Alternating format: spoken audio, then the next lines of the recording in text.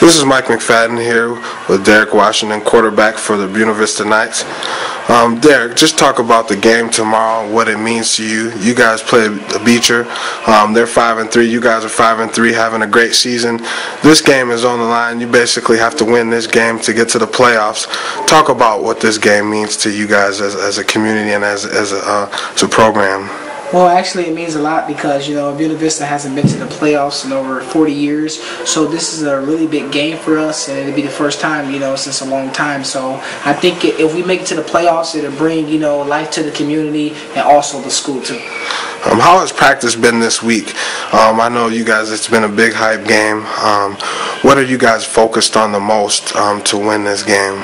Well, actually, it's been really good week. We haven't been doing too much. We've just been going over the stuff that we need to go to, accomplish the things that we need to do in this game tomorrow. But as far as the offense wise, we've been doing a lot of just pass plays and going through the daily motions that we've been going through, and we're really focused on making everything really quick on good timing because Beecher is a big team and they like to blitz. So as far as our offense wise, we just been focusing on making everything a good timing and making things quick.